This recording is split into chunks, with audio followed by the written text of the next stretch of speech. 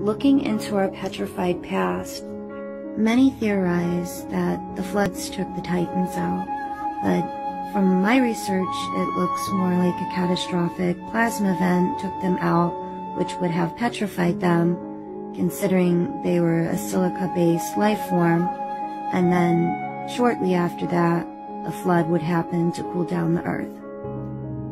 When you realize what you are looking at, it's so obvious.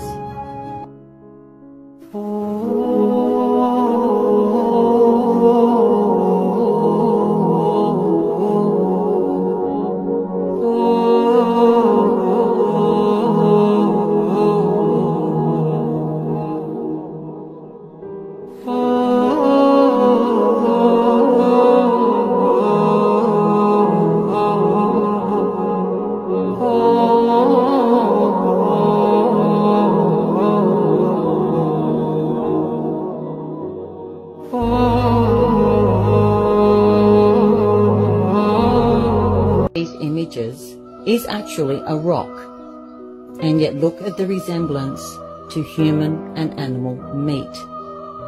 Just look at that detail. These are rocks, and yet they look just like what you see in the butcher's shop.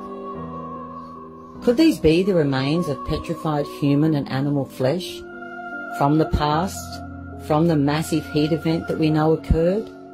The petrification of human and animal flesh that we are lied to and told by archaeologists that they're rocks. That is not rock.